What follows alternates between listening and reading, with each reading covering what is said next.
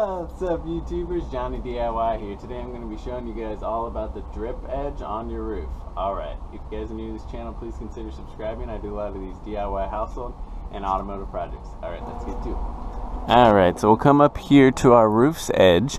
And right here, this is the drip edge that I'm talking about. And what happens if you don't have it is the rain will actually run down the shingles and back underneath, and it'll end up damaging, rotting your fascia or even your rafter tails. So this drip edge is really important. And if you have a gutter like this, you're going to want to install the drip edge up and over the gutter so that all that water goes right into your gutter. None of it gets in between the fascia and the gutter. So ideally this will have been installed when you don't have any roofing on. It goes on first on top of your sheathing, then you have your tar paper or your covering, then you have your roofing.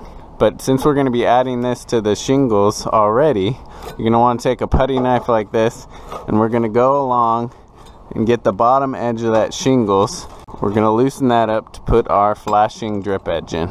So we're going to want to measure for our next piece that we're going to cut, and we're going to want it at least a couple inches overlapping our other piece so that no water gets in between those two. So we'll go ahead and use a square so we get a nice straight line to mark off our cut. We're going to go ahead and use some regular old tin snips, and make sure you wear gloves because this is really sharp once you cut it. And we're just going to cut along that line. Try and get as straight a cut as you can. Just wiggle it a little bit, break right apart.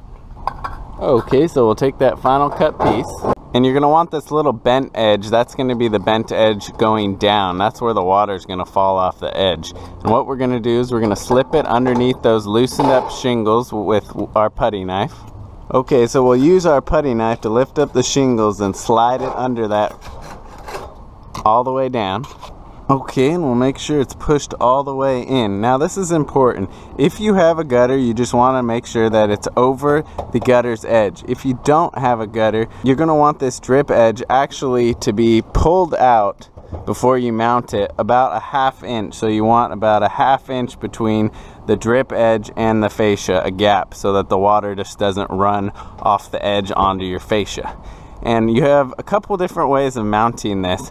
So ideally, if you can peel back the shingles, you want to drive a short roofing nail or a screw through the top underneath the shingle. You don't really want to face nail it if you don't have to, but if you do, you're going to want to cover it up with some sort of roofing sealant, roofing tar. Or what you can do is you can put some dollops of roofing sealant or tar right underneath the shingles and on top of the drip edge, and then press it down and it'll just glue it. It doesn't really have to, it just has to be held in.